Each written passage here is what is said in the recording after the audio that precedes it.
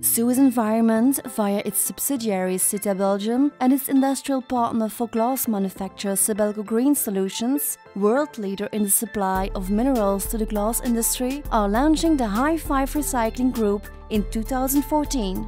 This is the first plant in the world to separate feed into 4 distinct qualities, these being white, green, amber and the color dead leaves. The challenge is to provide the glass industry with the 4 colors of glass used in the manufactures of bottles and other hollow glass packaging like jars or cans.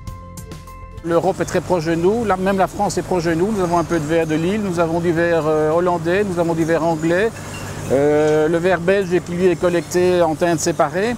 Donc finalement nous avons différents types de verre et bon, le verre ça reste quand même du verre. Mais qu'est-ce qu'il faut faire à un moment? Nous on mélange tout ça à travers 5 trémies et à raison de 50 tonnes par heure on envoie ça dans une grande boîte noire ou plutôt verte que vous avez à côté de vous.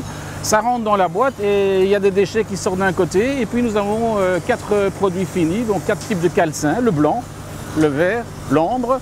Et puis une qualité nouvelle que nous avons développée ici qui s'appelle la feuille morte, qui est un peu intermédiaire entre l'ambre et le vert, et qui possède des caractéristiques chimiques intéressantes pour un industriel. C'est ça qui lui confère d'ailleurs une valeur ajoutée plus importante. C'est aussi ce qui fait l'originalité de cette usine, c'est qu'on a mis sur le marché donc une nouvelle teinte.